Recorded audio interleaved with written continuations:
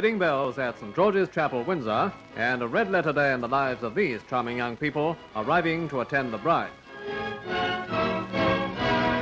The Princess Royal and her son, the Earl of Harewood, were among the 800 guests headed by their Majesties the King and Queen.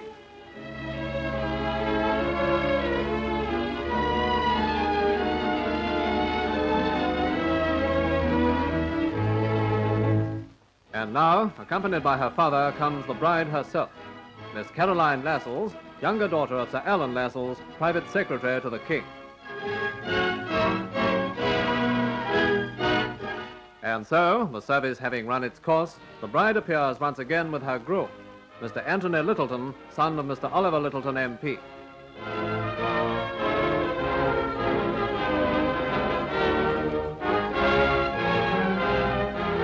Later, there was to be a reception at the castle, and with due ceremony, the bride, the groom, and the small attendants prepared to leave by car, but not until the cameras had done justice to a final group. A happy occasion, not only in itself, but for this heartening evidence of the King's continued progress towards renewed health and strength.